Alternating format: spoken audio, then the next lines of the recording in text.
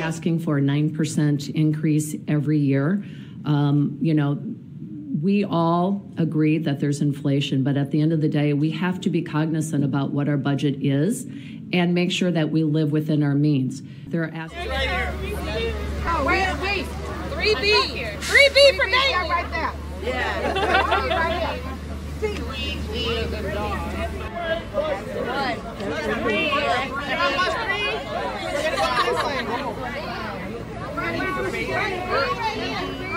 Learning disruption comes from the underfunding. Absolutely. If you could walk in the building with us, you could take a day, right? Why don't you investigate that? Why don't you take a look, bring the cameras in there, and see what our kids are going through? Come into a cramped classroom.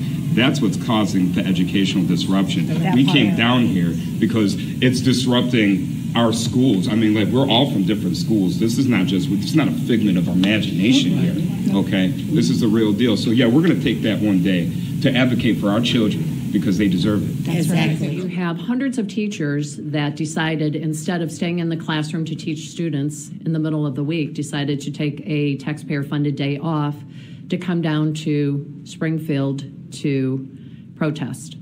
On top of that, you have substitute teachers that are being paid to fill in the positions while the teachers are gone. I mean, I think, again, it just shows that it's very frustrating for us to see this kind of, protest in the middle of the week when teachers should be in their classrooms teaching the students. But knowing how the scales have been tipped in the Chicago public school system's favor with regards to funding over the years, for the mayor and now his minions in the Chicago Teachers Union to come down here, try to bully lawmakers into more money they claim they are being shortchanged, is absolutely outrageous.